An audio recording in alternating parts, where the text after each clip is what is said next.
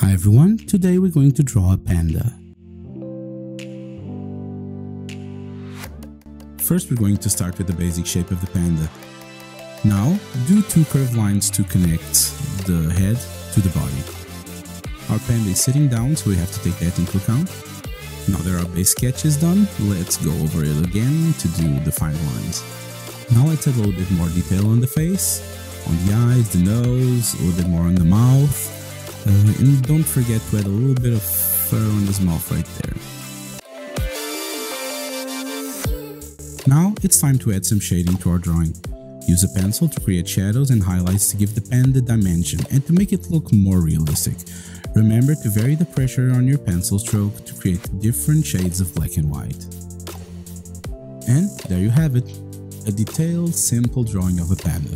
I hope you enjoyed this tutorial and learned something new. Don't forget to practice and to have fun with your art. Thanks for watching. If you enjoyed this video, please like, subscribe to our channel. Also, feel free to comment below what you would like to see us draw next. For more how to draw videos and free comic books, go to BIOWARS.com.